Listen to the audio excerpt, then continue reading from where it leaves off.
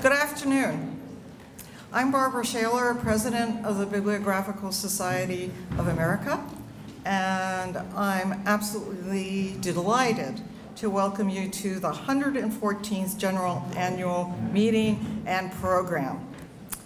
Following the pattern that was established last year, we're going to do only brief business. I hope this does not disturb you. We have to do an official business meeting because it's mandated by our bylaws, but last year it was determined that we could do a better job at not boring the audience before we then had a substantive paper or discussion. So today, after the business meeting, we will have a panel on teaching bibliography, why we should be concerned about the classroom and also about individual mentoring. How do we actually teach bibliography in different disciplines and at different types of institutions? And what are the future challenges for all of us as we begin to deal with issues of technology, forensics, and all of those exciting things that are coming into the field of bibliography? So I'm looking forward to this, and I know our panelists are too. But first, I need to acknowledge a major change in our organization by thanking Michelle Randall. Michelle, could you please stand?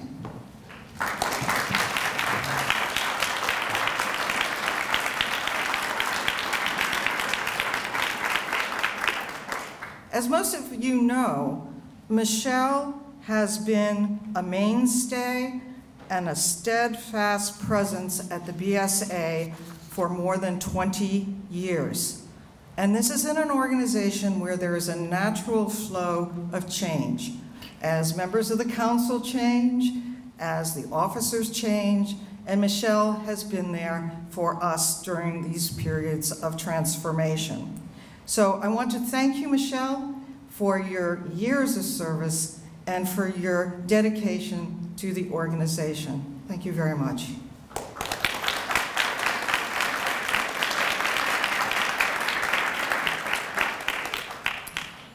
I also would like to now extend a warm welcome to Aaron Schreiner, our new full-time executive director, who assumed her duties in mid-September. This has been a year of especially demanding work for the search committee, the officers and the council of the BSA, as we conducted and finalized this search amidst our myriad other responsibilities. But we all know that this has been a long-term objective for the society, to have a single individual dedicated to the society as a full-time leader. And we are so pleased that Aaron is excited to be joining us as that full-time leader. I personally owe my special thanks to past President Martin Antonetti, who co-chaired the search with me, and who provided constant guidance and advice about all aspects of our society, as I also made the transition to president. And my thanks as well to the other members of the search committee, Michael Ryan, Jennifer Lowe, Barbara Heritage, and also to Scott Clemens and Joan Friedman, all of whom played a wonderful role in conducting a successful search that had more than 30 applicants. It was a lot of work. I think I should add here that many of you in the audience also served as referees for the candidates. So I am grateful to you for the time that you took to write your letters and then to talk with members of the committee. This was also, I know, a lot of work for many of you. But the results are good, and I think that it is a wonderful time to acknowledge that we're changing leadership, and partly because we have a refreshed mission statement, and I will remind you that the council finalized after a long period of discussion, and we have some new values that I wouldn't put up because they're quite long, but they're values that place us firmly in the 21st century. And for this, I am really grateful for the work of the council. I hope that all of you are as energized as I am about the future that we have in front of us. And with this, I'm going to ask Aaron to come up and make a few remarks.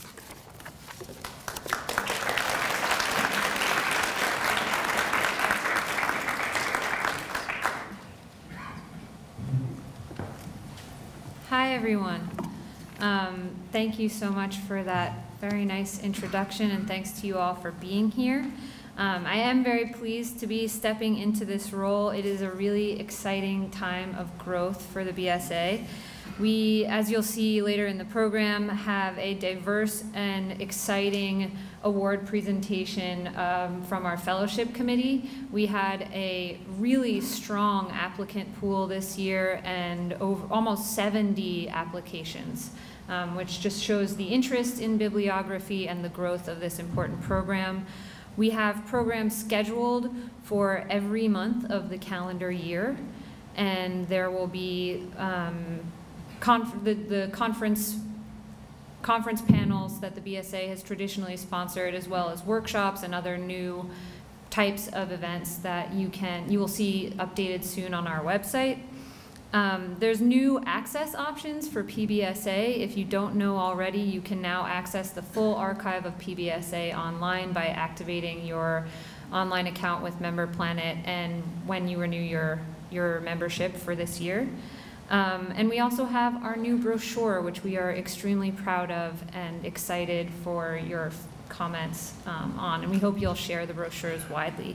I want to extend a special thank you to our committee chairs. You might not know who they are, and I think that was an important part of the traditional program of this organization, that we would have the opportunity for our chairs to get up and share their work. And I want to just recognize Sonia Drimmer, the chair of the program committee, Doug Pfeiffer, chair of publications, Joan Friedman, chair of the audit committee, Elizabeth Ott, chair of the membership working group, Nina Muzinski, the chair of the working group for international development and collaboration, Jackie Vossler, the chair of the finance committee, and Hope Mayo, the chair of the fellowship committee.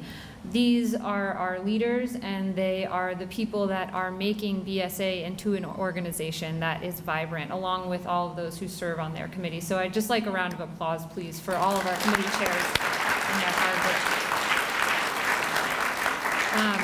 So please, if you have not done so already, renew your membership, or join if this is your first time here at the BSA annual meeting. I welcome you to our community.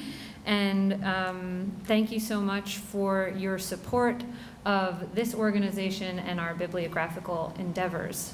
So, thanks.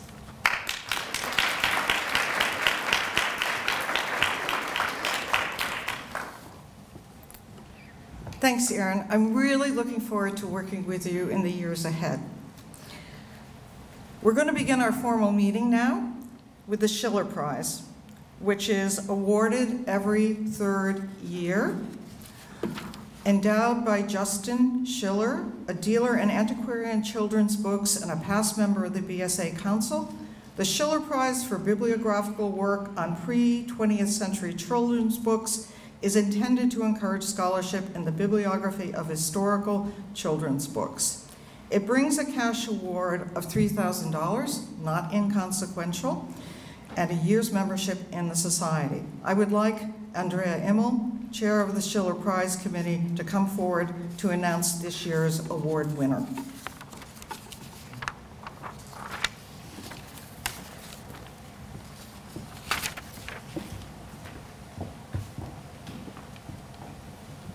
Hi, everybody.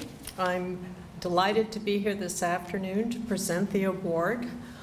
Justin was planning on being here, but he sends his deep regrets. Unfortunately, he's having some health issues, and so he's very sorry that he won't be able to be here at the dinner and to meet the prize winner.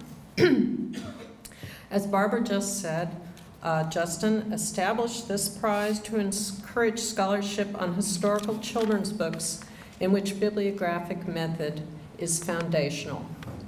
The committee has selected Marussia Oakley's 2016 monograph, The Book and Periodical Illustrations of Arthur Hughes, published by the Private Library Association and the Oak Knoll Press, as the 5th winner of the Schiller Prize.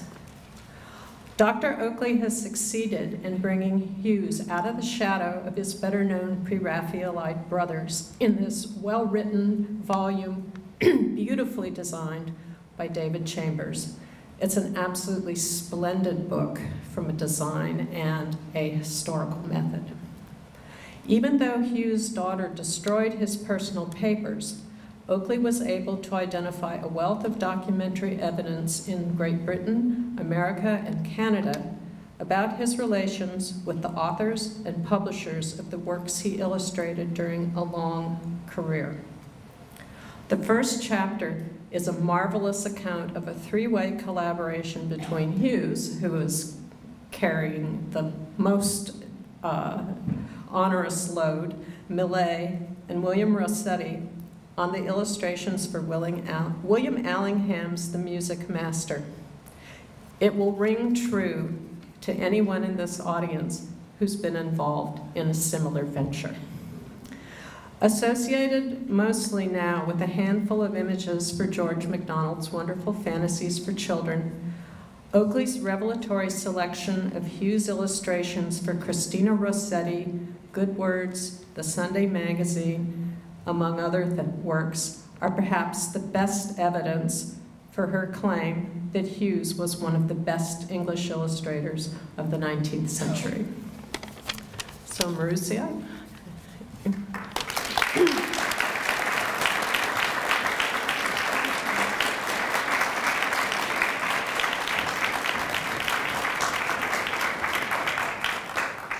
Thank you so much. Stand at the microphone. Oh, microphone. Right, okay. Thank you so much. Good afternoon, everyone. No one could feel more surprised or stunned to receive this award than I do. It has been a long journey to this point, but I did not get here on my own. I am indebted, greatly indebted, to David Chambers and the Private Libraries Association for their expertise in publishing this volume. And I am immensely grateful to Leonard Roberts, some of you may know him, of Vancouver, whose vast knowledge about Hughes and his works has been invaluable to me throughout my research. I hope this book will now bring the work of Arthur Hughes, the quiet and almost forgotten Pre-Raphaelite, to a wider audience. And finally, thank you for the tremendous honor of this prize. Thank you very much.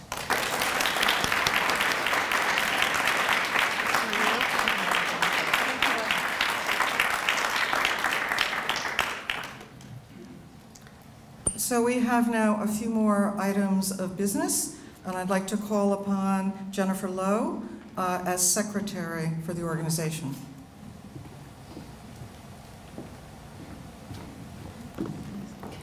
Thank you, Barbara.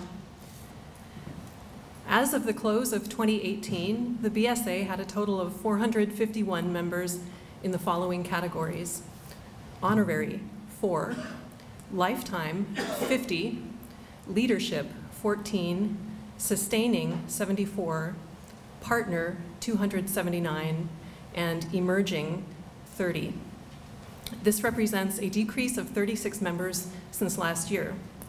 In 2018, the total numbers of subscriptions to the papers of the Bibliographical Society of America was 526, an increase of 43 over the previous year. The Society received sad news of the deaths of 6 of its members during the course of 2018. Douglas F. Bauer, Jay Hanrahan, William Helfand, Ian Jackson, William Reese, and Linda Smith. Let us please take a moment to observe their memory in silence.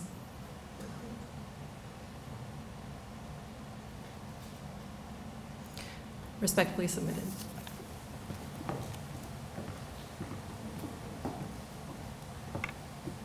We move on now to the treasurer's report, and Scott Clemens, if you would come forward.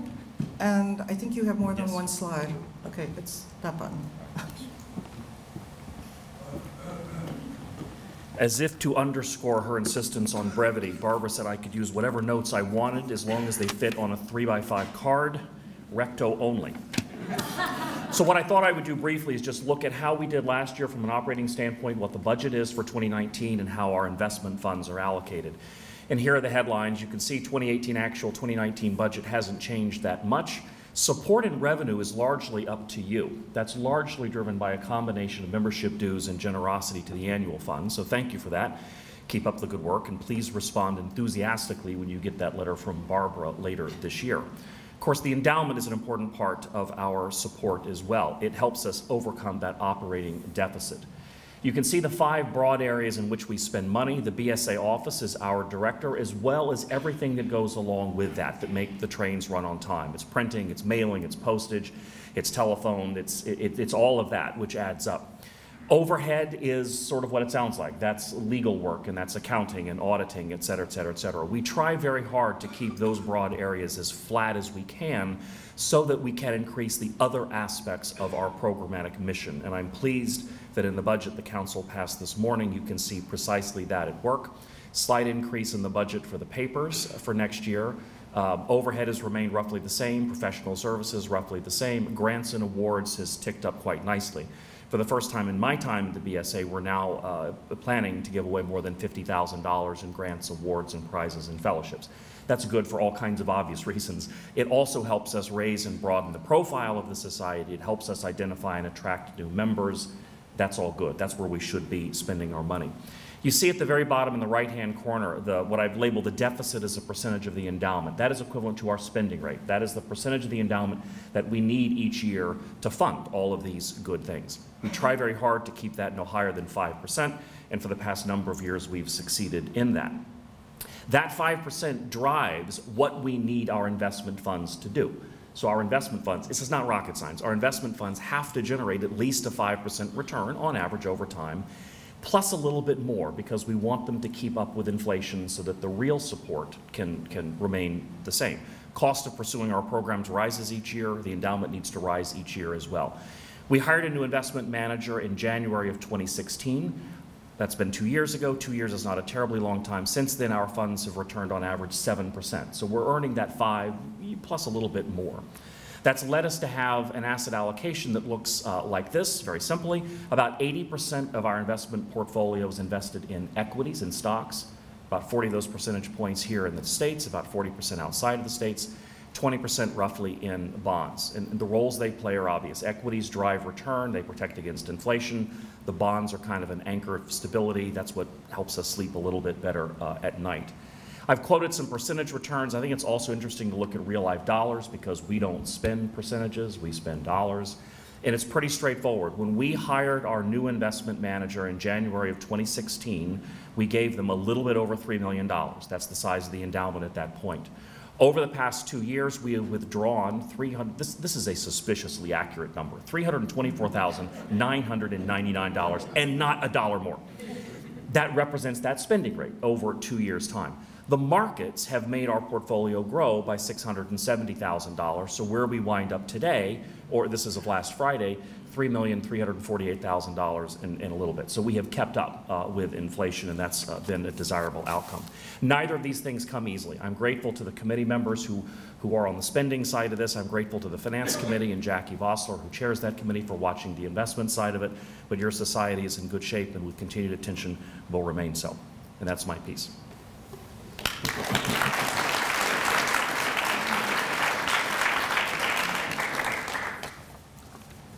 Thanks, Scott. That was very clear. We're in good hands. Thank you. It's time now to talk about the council. As I referred to earlier, the council rotates. Members go on and off every year. And so for the nominating committee, I would like to ask Elizabeth Denlinger to come forward on behalf of Martin Antonetti, who's not with us today, to talk about the new slate for the council.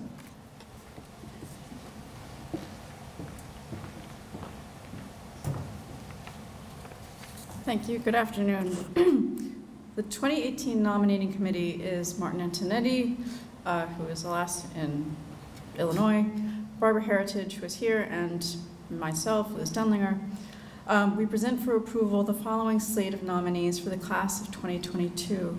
Caroline Durosen-Mellish, Alice Schreier, Ken Soner, and Jackie Vossler for a second 3-year term.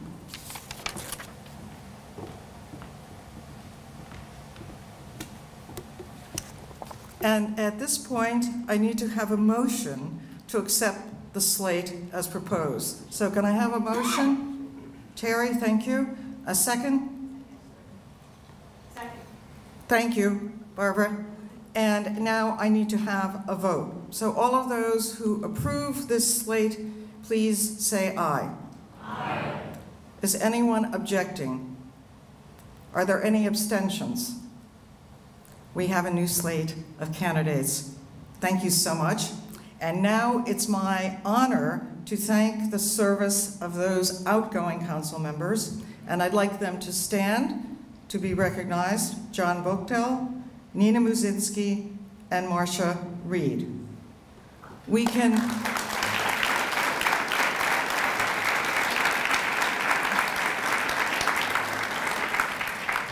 With the exception of the executive director, we are a volunteer organization. Everyone who has been up here and who will be up here speaking serves as a volunteer. And we are dependent upon all of you to want to be on the council, to want to serve on committees, and to be willing to do the work that will move us forward. So I thank the outgoing council members, and I welcome the new council members and look forward to their participation in the society.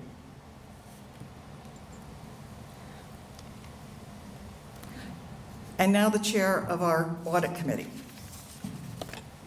Joan Friedman.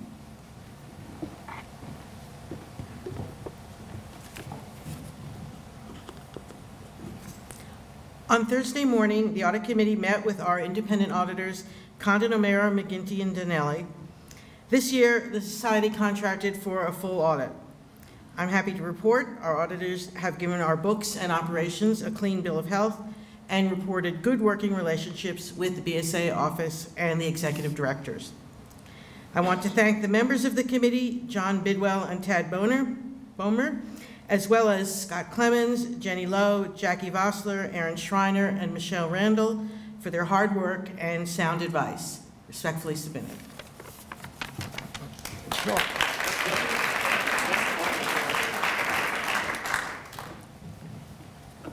I think those of you who have been around for a while will recall some audit reports in the past that seem to be a bit long. So Joan, I thank you very much. That was very much to the point. Okay, and lastly now, we have a report on the Fellowship Committee, and I'd like to ask Liz again to come forward. Hope Mayo is recovering from a bruised ankle and can't be with us. So Liz will be giving the report on behalf of her. Thank you.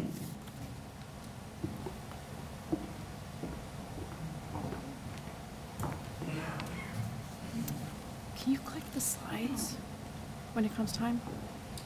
I don't have where the slides break. What? I don't know where the slides break. I'll just bring it. Okay. So the Fellowship Committee, consisting of Hope Mayo, who was there by phone, A.J. Berkowitz, Heather Cole, myself, Andrew Gobb, and Nick Wilding, and John Hoover, met at the Nolan Library of the Metropolitan Museum of Art on Thursday, January 24th. I was chair pro tem, and we made the following awards. Short-term fellowships: Huisong Cho, Writing in Squares, the Eurasian Nexus in Korean Buddhist Textuality. Inoa Castro Correa, The Book Before the Book. Stephanie Frampton, Cicero's Library, The Roman Book and the Making of the Classics. Carson Kepke, The Role of Tironian Notes in Early Medieval Educational Culture. Jane Raish, Unmasking the First Facsimiles, 1500 to 1800. Andrea van Leerdam, Woodcuts as Reading Aids.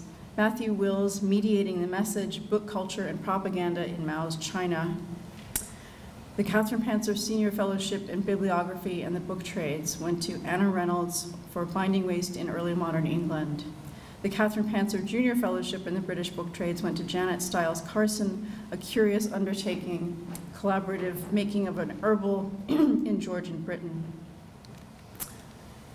Topical Fellowship Award winners were the Pine Tree Fellowship in Culinary Bibliography to Caroline Barta, Kitchen Literature, a biography of the cookbook. the Pine Tree Fellowship in Hispanic Bibliography to Lorenzo Di Tommaso, the Apocalypse of Pseudo Methodius in Medieval Spain, the Charles Tannenbaum Foundation in Cartographical Bibliography, shared by Rodney Kite Powell, Collector's Bias in Assembling a Map Collection, and Jill Mackin-Falcon, Anishinaabe Movement Through a Sacred Landscape, Red Skies, Birch Bark Scrolls. There were, okay. I was going to say, where are the Reese Fellowships? There were 2 Reese Fellowships for American Bibliography and the History of the Book in Americas. Eric Lamore, Abigail Field Mott's 1829 abridged edition of Alauda Equiano's Interesting Narrative, a critical edition, and Jill Falcon Mackin, Anishinaabe Movement Through a Sacred Landscape, Red Skies, Birch Bark Scrolls. That's a 3-person collective project. The BSA ASEX Fellowship for Bibliographical Studies in the 18th Century went to Megan Pizer for Gender, Disability, and Finding Women in the Archives, Establishing the Provenance of the Marguerite Hicks Collection, 1660 to 1820. The BSA Mercantile Library Fellowship in North American Bibliography went to Caroline Wigginton for Indigenuity, Native Craftwork, and the Material of Early American Books. And the BSA Rare Book School Fellowship to Matthew Demoda, doctoral candidate at the Center for Comparative Literature at the University of Toronto. Thank you.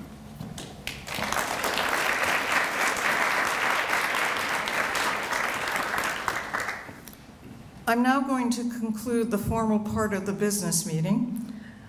And I'm going to do this because I would also like to make a plea for your generosity. We had more applications for fellowships than we've had in the past, by considerable. We've had more excellent applications, and we really are dependent on the philanthropy of numerous people to be able to award these grants. I feel strongly that our future, especially with emerging scholars, is going to be supporting their bibliographical endeavors. And so I would like to ask you to think about this, and I can tell you that this will not be my first request. So I would now like to move on to our panel, and I'd like our panelists to come up and join me, please.